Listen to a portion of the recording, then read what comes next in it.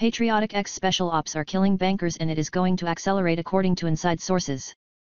Old information has become new again. New information points to the fact that ex-special ops are responsible for the murder of almost 50 bankers and the new reports say they are working their way up the food chain. Process with me the various theories behind the killing of the bankers, but it all comes back to the fact that the spirit of Trump has been present in many ex-military in this country and they are carrying out their agenda with a vengeance. Last year, 48 prominent bankers died in the most interesting case of coincidental deaths or one of the most daring plots against the elite in modern history. In the most amazing of these assassinations, 57-year-old Richard Talley was found with 8 nail gun wounds to his torso and head in his own garage. How could any human being accomplish doing this to themselves? This scenario has repeated itself 48 times in the past year. This article explores the various theories on who is to blame for dead bankers. Are bankers killing bankers to prevent prosecution? Wall Street has been transformed into history's biggest mafia-type casino in the history of the world. The megabanks have become more reckless than ever, and trillions of dollars are at stake and corners have been cut and laws have been broken in order to maximize profits. One prominent theory on who is killing the bankers centers on the elite-level bankers, who are killing their underlings. Why? Because these banker minions could turn state's evidence in exchange for immunity from prosecution at some future date. According to some, in the final analysis, there is really not that much difference between how organized crime operates and how Wall Street carries out its business. Those that believe that the bankers are killing their own to prevent future prosecutions, make a great deal of sense. However, they would be wrong. The bankers, who have effectively hijacked our government, do not need protection from the very government in which they control virtually every aspect of power. The bankers have, time and time again, committed egregious offenses against the American people and nobody goes to jail. DynCorp and Wells Fargo Wachovia have been busted for child sex trafficking, paid a $400 million fine, but nobody went to jail. MF Global stole over $1 billion in secured investor accounts and nobody went to jail. The bailouts were necessitated because Wall Street participated in the illegal Ponzi scheme called credit swap derivatives, and nobody went to jail. The MERS mortgage fraud has cheated millions out of maintaining ownership of their homes. Hundreds of district attorneys are aware of this fact, and nobody has gone to jail. Goldman Sachs shorted stocks related to the airlines just prior to 9/11. They did the same with the Gulf oil explosion. And most recently, the thieves from Goldman Sachs shorted the price of gold and caused a massive dump of gold in April of 2013, just prior to the elite grabbing as much gold as they could as a hedge against the coming economic collapse. Also, don't forget that for over 100 years, the Federal Reserve has created counterfeit money out of thin air through fractional reserve banking and nobody has even been charged for an offense that would send the average American to prison for 20 years. The bankers are not killing each other to prevent prosecution from a system that they already control. Is Putin killing the bankers? One theory that is floating out there with regard to the assassinations of these bankers has to do with Putin masterminding a giant plot to kill Western bankers in retaliation for their influence in inhibiting the Russian flow of gas through Ukraine to Europe.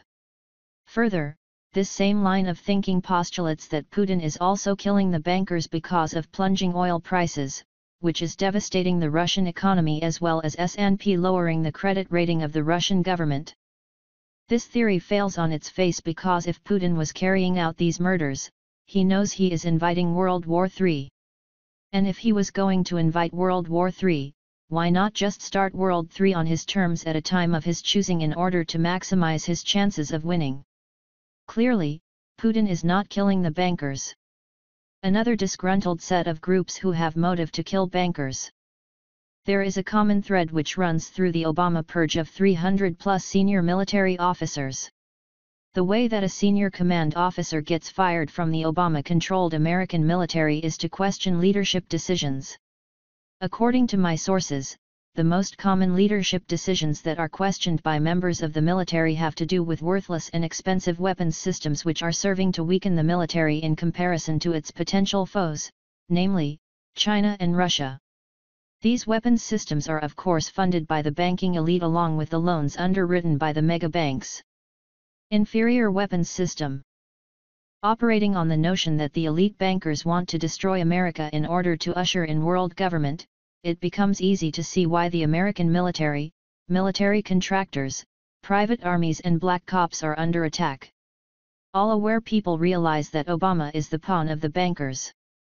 At the heart of Obama's treasonous strategy to incrementally weaken the American military, the F-35 is at the heart of this dismantling of the American military as well as the destruction of the American military budget. The plane cannot climb and turn efficiently. It is a death trap for pilots who will be outmaneuvered by the faster and more efficient Russian and Chinese planes. The only winners in the F-35 controversy are Lockheed-Martin, the manufacturer of the F-35, the financial institutions underwriting the loans such as JP Morgan and the Chinese and Russian pilots that will shoot down these planes in the coming World War III. The military brass that dare to challenge one boondoggle after another, i.e. the expensive and inefficient F-22 which is now out of production, are shown the door. This systematic destruction of the American military extends to our nuclear weapons in which our launch policies have been compromised and a lack of budgeted maintenance money has been woefully decimated by Obama. Additionally, our suicidal rules of engagement in combat zones have also been a point of consternation among the military. The latter ultimately led to the sacking of 3 Afghanistan theater commanders. In short, Obama's policies have weakened the American military and destroyed the futures of many American military officers, and he is doing so at the behest of the bankers. Before we lay all of this at the feet of Obama, who does Obama work for? He works for the bankers who have hijacked our government. Other impacted groups. Under Obama, our traditional covert and elite military forces have been assassinated, i.e. SEAL Team 6, and much of the effectiveness of these units has been compromised. Many in the military contracting business have experienced betrayals as well. Contracts have been shifted and work has been reallocated. Many of the military contractors now have chip on their shoulder.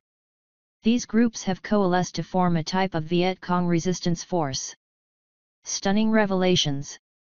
Last year, I began to receive intelligence information from my best sources which stated that the disaffected 3 groups mentioned in this article, i.e. Black Ops, some military contractors and much of the former military leadership, are conspiring to exact vengeance against a banking system viewed as an extreme threat to not only personal military careers but to the country as a whole.